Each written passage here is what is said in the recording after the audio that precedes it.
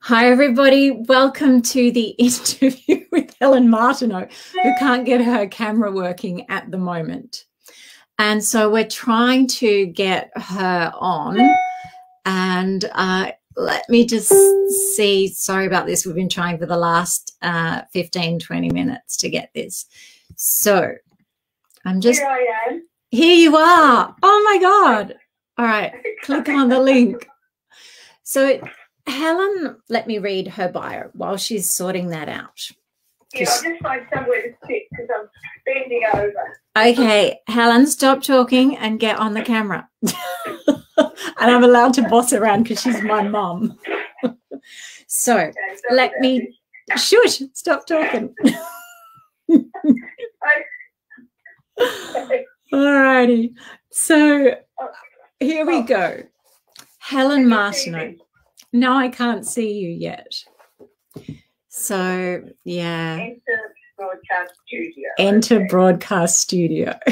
We'll get there. Helen Martineau. Yeah, Helen Martineau. Tech is not her best thing. But she... Oh, Helen. Shush, stop talking. Just jump on. Okay, I'm on the phone to her. I'm coaching her to get in. All right, Helen Martineau is a teacher, speaker, author, and lover of the mysteries. Here she comes. Her early career in the arts. Helen, stop talking. All right. Now, I'm going to turn her off because we've got all sorts of noise. Phew. All righty. So I'm just going to click on her, add her to the stream. And yay, we did this. Oh, my God. All right, Helen, welcome. So for those of you who may not know, Helen is my mother, and she is a marvelous, wonderful mother. And Helen is a teacher, speaker, author, and lover of the mysteries. And her early career in the arts led her into humanity's great myths and spiritualities. We can see you making those faces. I'm trying to turn the light off. Sorry. And she'd spent the last 30 years as a wisdom teacher and writer. Helen has written 3 books, and they are Prodigal Daughters, The Spiritual Significance of the Arts, a biography about my grandmother, who is Sheila Florence, who is Lizzie on Prisoner, and the Marriages of the Magdalene. Now, I'm going to start by sharing a little personal story, because when I was a little girl in England, and Helen was studying, she's a historian, and she was studying at the Open University, and we were in Lancaster, and I had this little nook, like you had that, remember you had that desk yes. Under the stairs in that old Georgian farmhouse that we lived in. Yeah. And I cleared out a spot in the bookshelf, and I used to go and curl up like Pussycat in the bookshelf with, and just to be near her while she was studying and writing, because it was like being in church when you were studying and writing.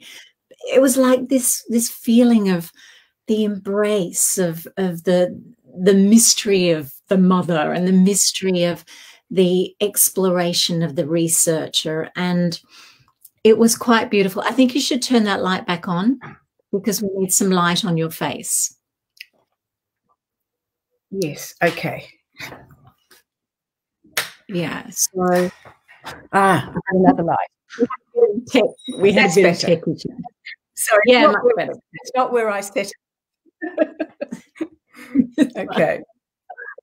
And Helen and I have been having conversations about the mysteries of the feminine for decades.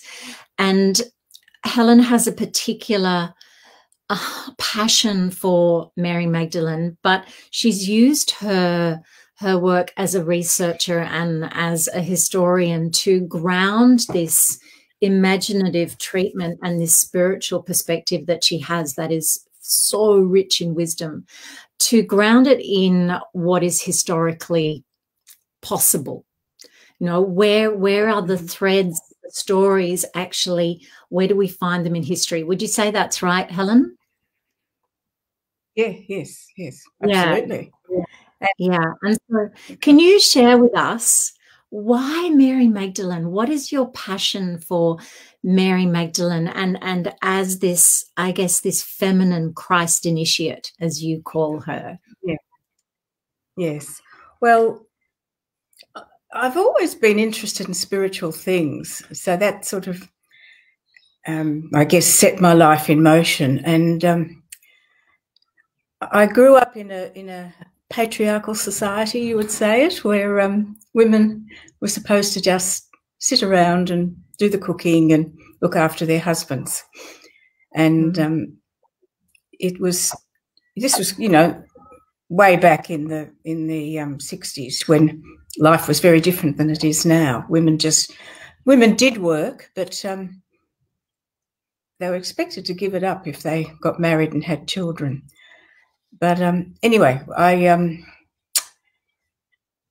journeyed through this, trying to discover who I was as a woman within this society. And as well, I was very interested in the spiritual aspect of life. So those two came together through, I guess, a feminist approach to existence. And it began very seriously for me, I guess, at around about 28, age 28. And I don't know if you take any notice of dreams, but I used to. And dreams can be quite archetypal, and they can appear at certain stages in your life, and especially at certain ages. And at the age of 28, it's called the second Saturn return, if you know anything about astrology. And in that Saturn return, you come to terms with your life. And I had this amazing dream. My then husband was a theatre director, and we had amazing times around the theatre and with the actors and writers and all that sort of thing. So it was great fun, wasn't it, Dominique? Yep, it was. But yeah, we had a fantastic life. But meanwhile, I was trying to discover who I was. I'd been a dancer and had given it up, but I was still teaching dance. But I knew there was something more for me. Anyway, I had this dream that I was in this boat on the river with a whole lot of the actors and performers and musicians, and we were having a wonderful time. And then the boat capsized and we all fell into the water. And a boat quickly came along and rescued everybody. And I turned around and said, no, I'm not going to be rescued. I'm going to go that way. And I started swimming towards the end of the river, towards the ocean. And I woke up with this realization that my way had to be different. My way had to be my way and only my way. And that set me off on a long spiritual quest. So that was the beginning. As a child, and I've noticed a lot of people have been talking about the goosebumps here. Oh, sorry, this is, I know if I get teary in this interview, please excuse me. Helen's my mother, so in a lot of ways her story is my story, and you know I love you very much. Yes, it is. So I'll go back to my childhood, because I noticed in a lot of the chapters people were talking about their childhood influences, and I was a very shy child, very withdrawn and a little bit odd, and I was picked on at school. Not deeply bullied, but bullied a little bit. But I did have two talents. One was as a drawer. I could do fantastic drawings of people and animals. And the second one was as a writer. And my first published book, which my mother kept, I mean, published by her, putting it together and sticking it together with sticky tape, was at the age of 7. And I've still got it, and it's quite funny. It's all about this little girl who is the star of the circus, and she gets picked on by this horrible bully girl. So it's obviously a bit of psychology in there. And anyway, she wins through and becomes the best tightrope walker in the world. So that's the story. But kids used to ask for my stories in school. You know, when we were in school and we'd all have to write a story, and teacher said, I'll read one out, and they'd all say, Helen's, because mine were the most exciting and most melodramatic. So that was my background as a bit of a loner, a bit of an odd bod, but also as someone with two talents. And neither of them I actually used. I trained in art, but I didn't use that. And I stopped writing completely for many years. And I trained as a dancer. And I think that came because of the music. I wasn't very physical, but once the music went on, that was it. I could dance my night away. So where am I? I'm at age 28, setting off. I just finished a university degree as a mature age student, studying philosophy and literature and loving it. I could literally feel my brain turning over. It was so exciting. And then my husband then decided we're all going to come back to Australia.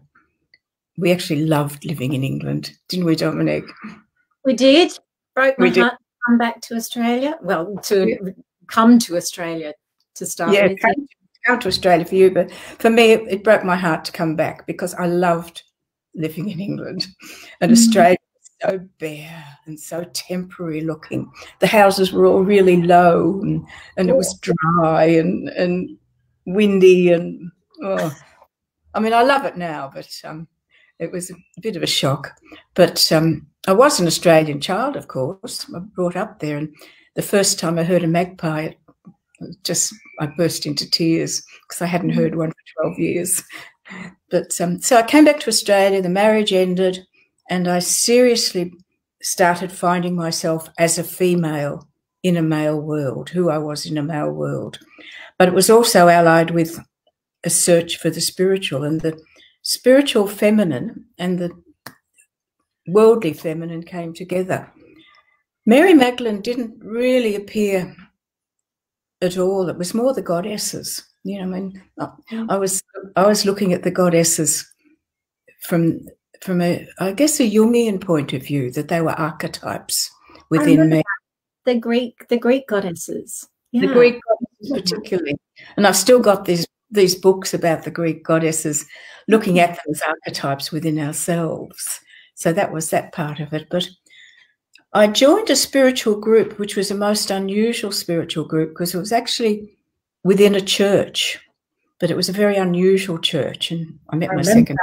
You know, like kids are supposed to leave home at 19, and you left home instead. And Helen suddenly says, "I'm leaving home to join a spiritual community," and we all just went, "What? I didn't even know you were spiritual." Yeah, it was a pretty bizarre thing to do, and I still carry a bit of guilt about doing that, especially leaving my son, who was only 18. I left him in the house with these two young feminist women who were boarding there. He had to learn to work. But in that community, I really discovered the Christ as an inner spirit. That was so strange and significant, because I went to church as a kid and got totally bored with it, even though I loved the stories. You know, I couldn't understand how Jesus saved me when he was dead, basically. You know, I thought that was really stupid. So, but in this organisation, there was a college as well as a church, and the college was really important, and I studied in the college. And I also ended up teaching in the college.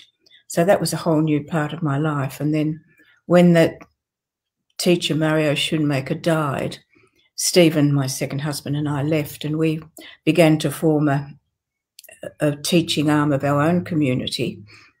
But I also had become really interested in restoring my writing skills. So the first book I wrote was the biography of my former mother-in-law, who was really worth writing about. But I realised that I had an ability to get to the heart of the person. You know, she was a TV star working in a soapy for many, many years. And but I wanted to find the essence of Sheila. And I think, yeah, bigger mouth than Dominique's. And then the next one, I started writing a book about a journey which is still there. It was called Eve Grace Child, which I turned to Eden Grace Child because I thought it was too obviously symbolic. and it was about a new world being created. And I may do something with that eventually, but at the moment, every 2 years or 3 years, I go and do some editing on it, and it's changed considerably. But meanwhile, I published a book on the arts, the spiritual significance of the arts, which has taken up a large part of my life. You know, I have to say that is, just to those people who are listening, that is an exceptional book. It is. Yeah, I think it's the best book. It is a staggeringly good book. If you ever want to understand any relationship between spirituality and the amazing book, it's called The Prodigal Daughters. So, yeah. And then I decided to write the story of the author of the Gospel of St. John, who was a mystic and understood the Christ from a totally inner point of view and a cosmic point of view too.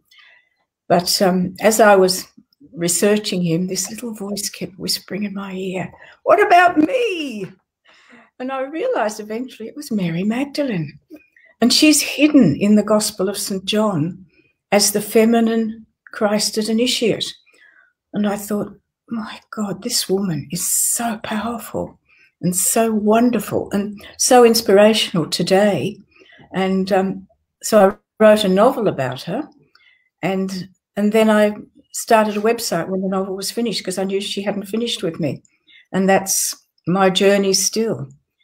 And it really talks about how the feminine path to truth and wholeness is different from the male path. It's unique, and it has to include the divine feminine. And I did a lot of research on the Bible to get to this point, and I realised that the feminine divine is hidden. Oh, it's right through it. Right through the Bible. Sometimes it's a little bit overt, like wisdom. The Proverbs talk about wisdom as she waits for us on the corners and calls to us and teaches the right ways. You know, she's a goddess. And she's got a very loud voice. Wisdom. She's got a very loud voice, yes. Yeah. Right. But of course, the Jews, the Hebrews, were pretty anti the feminist religions of the time, way back, and so they tried to get all the Asherahs and the idols out of the temple and just have no images at all. They were a bit like the Muslims, actually. They didn't want images at all, and they didn't approve of the images of either the gods or the goddesses. But she's there. She's there. So that's my story of how I came to Mary Magdalene, and I'm still working with her. I've just realised that I need to take this further into the understanding of the nature of wisdom now, the nature of the feminine divine called now. Yeah, so that's basically what I'm still working with. And just something you mentioned about wisdom being the embodiment of, I guess, a certain kind of divine intelligence. Steiner talks about that everything in nature is wisdom incarnate, wisdom in form, and that we are wisdom in form, and there's an embodiment quality. And I was just wondering what you can let us know, like what are some of the most important messages from Mary Magdalene about how we can really live, breathe, work, embody her teachings?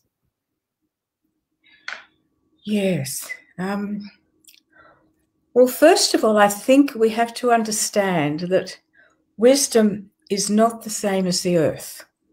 You know, there has been a lot of Gaia theory around, and it's very beautiful and very rich, but the spirit of the earth is different from wisdom. And I went back to the Egyptian mysteries to understand this, and came across the goddess Nut, N-U-T, I don't know how you pronounce it, and Geb. And Nut is the sky, and Geb is the earth, which is the opposite to the Greek way, where Gaia is the earth and Zeus is the sky, or Uranus is the sky. I always found that fascinating, how like they flipped it. And there's a few old references where it's the other way around. But go on, sorry. Yeah. So the original thinking, which is Egyptian, is very old, goes way back beyond the pharaohs, is that this wisdom that comes from above, Sophia. I'm just going ding, ding, ding, ding, ding. Okay. And she falls down to earth not through a fall, like, the fall that's in the Bible, or the fallen Sophia that comes through the Gnostics, but that she descended her magic into the earth, even though she's the sky, and united with the mother goddess of the earth, so that they're like sisters. So to discover wisdom, we have to first know the wisdom of the earth and the wisdom of nature and the wisdom of how our earth works, and we certainly desperately need that. Yeah.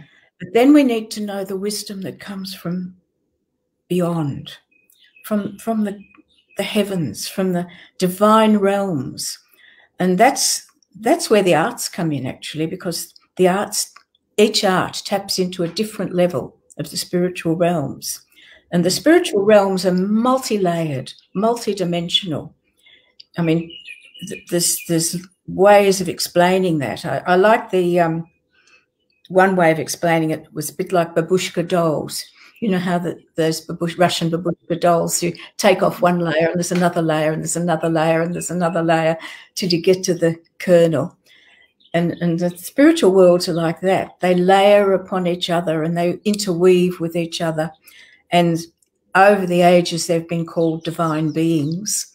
But there is a oneness about them that comes from the eternal essence of things. And wisdom is part of that. If you talk about God, the Jewish God, the Christian God, they think of a man with a beard. But God is not male or female. God is a unity that involves the divine feminine, the divine wisdom. So I see that in everything we do, wisdom is involved. And all we have to do is tune into wisdom. Whenever we have a thought, wisdom is there. And we kill wisdom with some of the thoughts we have. We shut it down. So why Mary? Why Mary? Like, what does Mary Magdalene do for this journey with wisdom?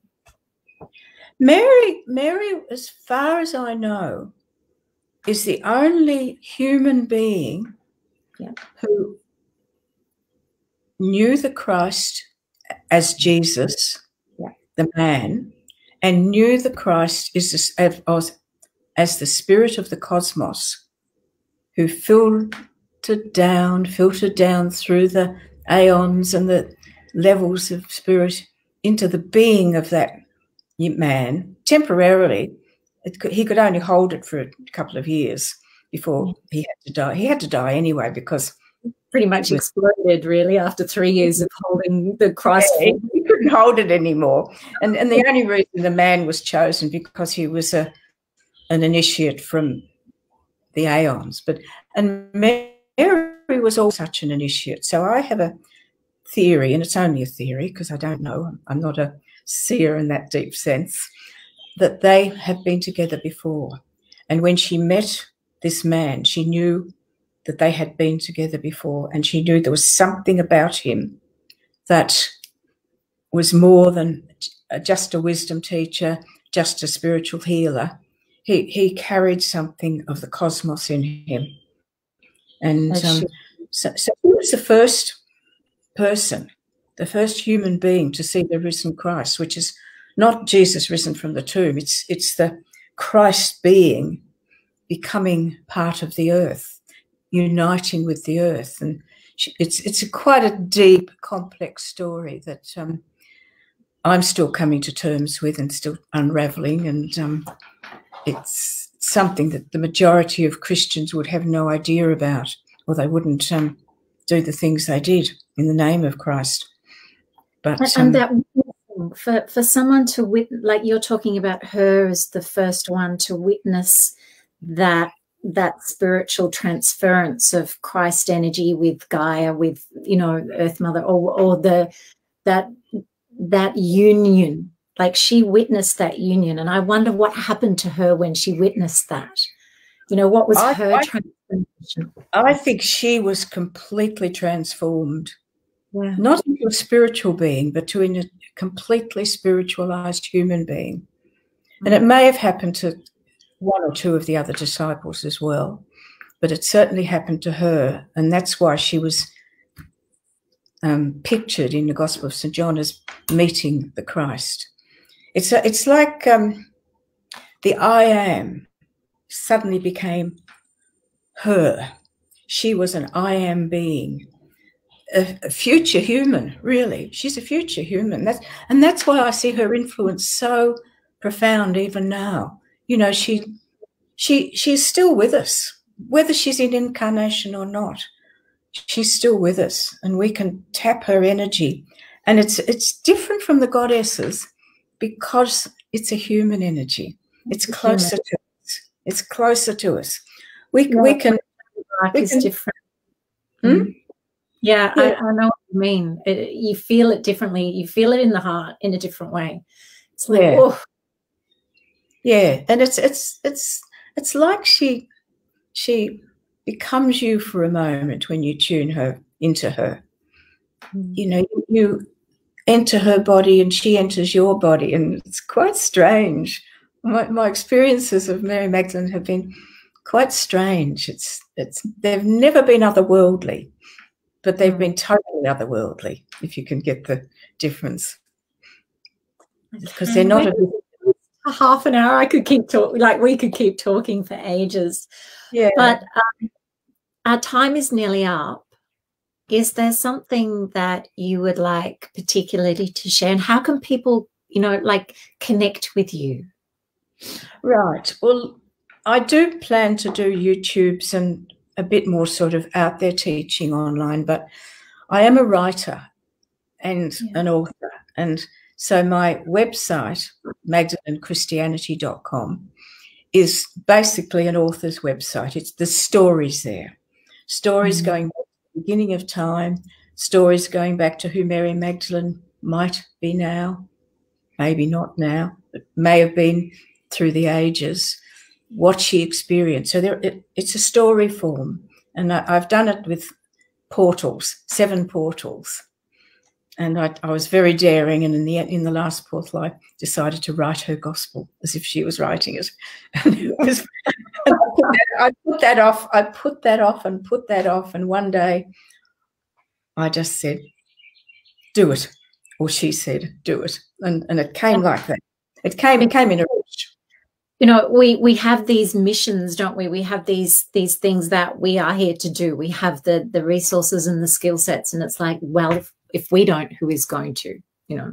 That's what I thought. You know, I thought, here I am in my 70s. I could be, you know, retired and traveling, or not at the moment because we're just coming out of lockdown. But you know, I could be having fun like a lot of other retirees, playing golf or something boring like that. But I have a purpose, and it's to share these things through story. And I have more to share too, and I will. So magdalenechristianity.com is that sharing. magdalenechristianity.com. Yep. Yes. All lowercase. All right. Thank you so much, Helen. Thank you, Dominique, for interviewing me. You can see we have a great sort of rapport with each other. It's delightful. Yeah. All right. She's my teacher as much as I'm her teacher. So thank you, Dominique. All right, beautiful mama. I love you lots, and thank you everybody for watching. And thank you, Adriana, for this wonderful opportunity to share in this way on the summit, because this is quite a special opportunity for us to really dive deep into these stories of awakening and how we are awakening. And the more of us that do awaken, the more opportunity we have to really make changes in the world. So thank you. And I'll see you all again. Bye. Bye. Thanks, Helen.